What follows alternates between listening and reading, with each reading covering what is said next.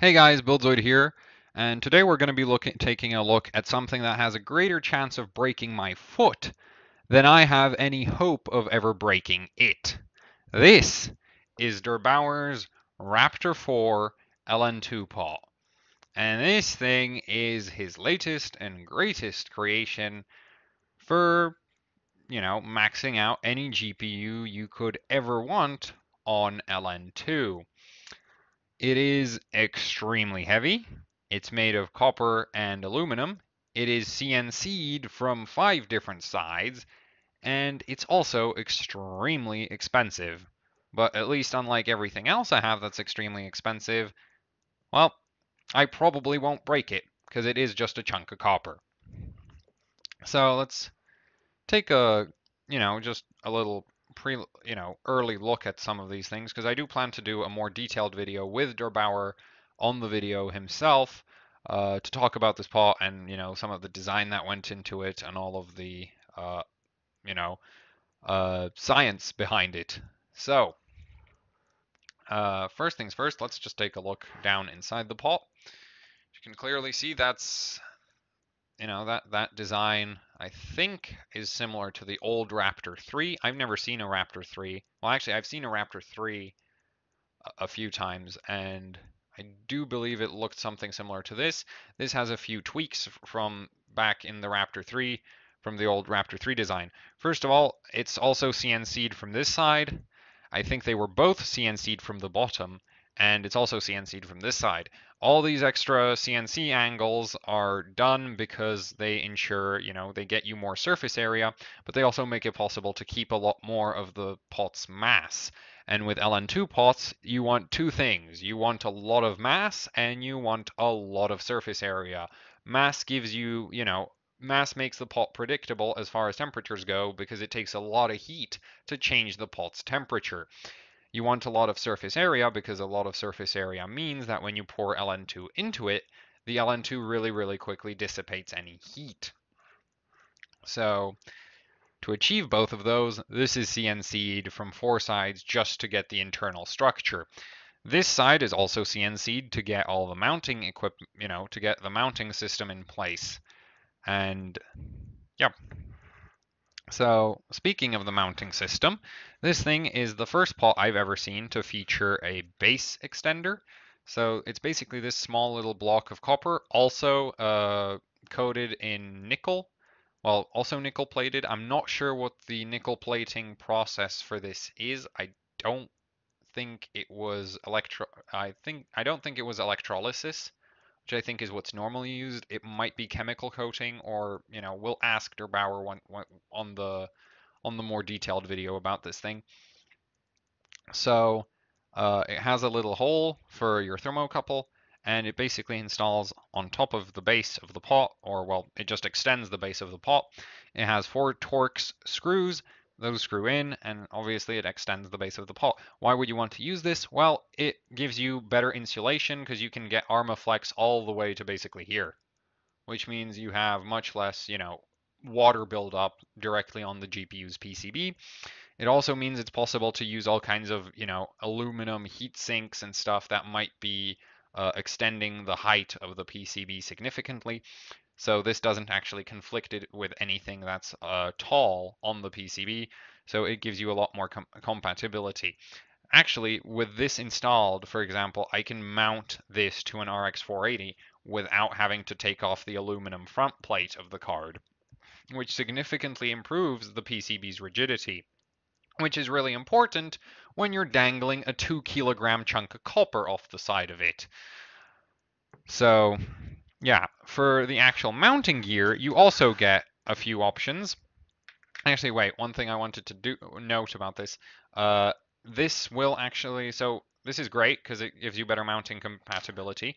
It also has some downsides. It will lower your thermal performance because obviously you have an extra layer of thermal paste and then an extra layer of copper before you actually get your final layer of thermal paste and your GPU core.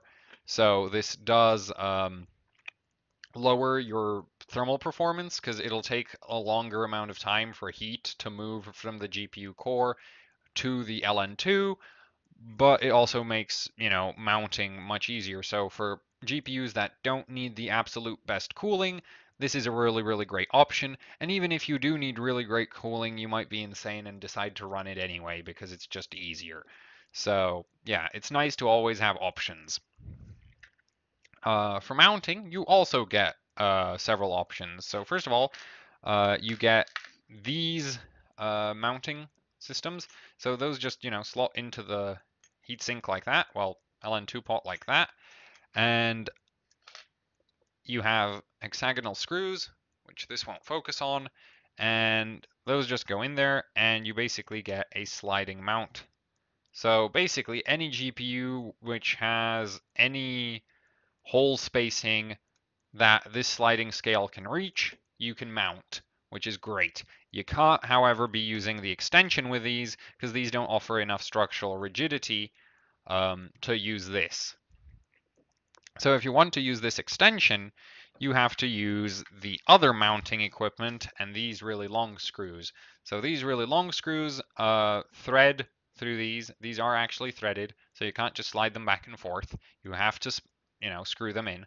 And those just thread on. So let me get that on. Boom.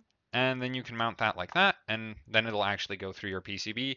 And this mounting gear is included because it obviously offers much, much better structural rigidity to the mounting, because since it can't slide, it also doesn't wobble at all, basically. So that's really, really nice. You also get a short screw like that, which again doesn't reach past this. And these exist for when you want the extra structural mounting rigidity, but you don't want to use this.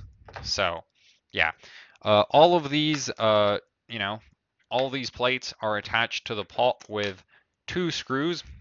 These, you get an Allen key for them. Those just go right in and there, you're set. Two of them and obviously 4 points. So yeah, you get a lot of different mounting gear options. You also get this plate, which is coated in, I think, I actually have no idea what, but it's some kind of non-conductive material. The plate is steel, as far as I'm aware, and this is there to reinforce the back of your card. But you can obviously use GPU back plates or front plates or whatever you have available. Especially front plates are viable with this thing. So even if you don't have a GPU backplate or you have capacitors hanging off of the back of your card, with this spacer you can use things on the front of your card, reinforcement on the front of your card. So that's really nice. Finally, all of the mounting gear is finalized with these here thumb nuts. You get 5 of them, so you have one spare in case you lose it. And that's obviously really, really nice. All of this is packaged in the typical Der Bauer tube with foam. So, basically the foam goes like you have your pot, the foam goes over it. This is not enough to actually insulate it since the walls are super thin. So this is not actually valid insulation for LN2. You'll have to insulate it with something else. So that kind of sucks because, you can't transport this pot very easily while it's insulated. And then basically that just inserts into the cylinder. And there, you have a very nice and tidy package. These come in, you get these little boxes for all of your mounting gear, and you can just throw that in and close it with this top cylinder. For anybody who's bought a different Der Bauer pot, this should be, standard knowledge. This is how he packages everything, as far as I'm aware. So, yeah, let's get the pot back out so we can stare all at its glorious German engineering and machining beauty. And yeah, expect to see this in plenty of live streams because this will be well, it is my only real LN2 pot for graphics cards. I know I have the tape monstrosity on the 4870 and I want to make more tape monstrosities and glue monstrosities and all that, but this is a real actual proper pot. This is what I will use if I want a high score and I'm not just trying to dick around with as little money as humanly possible. So yeah, And this thing is, it doesn't get better than this. This is the latest and greatest, basically. So, yeah, do expect to see this a lot. Hopefully, it'll get me some really, really good scores. And yeah, I'm excited to use it. The only problem is I don't have any LN2. However, it is also completely waterproof as far as I'm aware, so it should be possible to use it with dry ice. If you want any clarification on anything basically about this pot, you can drop a question down in the comments below this video. And when I go to make that video with Der8auer, in cooperation with him, I'll just, give him all of your questions as well as all of my questions and eliminate whatever overlaps so that we can learn more about this beautiful chunk of copper and aluminum. Yeah, all the black stuff is aluminum. And yeah, so this is basically a welcome to my newest piece of computer hardware destroying equipment. And that's it for this video. Like, share, subscribe, and I will see you. Well, I don't know when I'll see you because I'm currently dealing with some issues with some other really expensive equipment that I've been complaining about for basically several months now. Um, so I think everybody knows what I'm talking about here. And basically, the issue with that at this point is that uh, yeah, it doesn't boot. And until then, I'm not sure what to do about that. But, on Saturday, certainly, I will have the video, the more detailed video about this. Unfortunately, there might not be a live stream this Saturday or next Saturday, or I don't know when the next live stream will be because everything is broken. Hopefully, I'll manage to figure out how to fix everything by then. So, yeah, again, like, share, subscribe, and I'll see you whenever I can. Right, that finishes the video. Need to press the stop button. Okay, goodbye.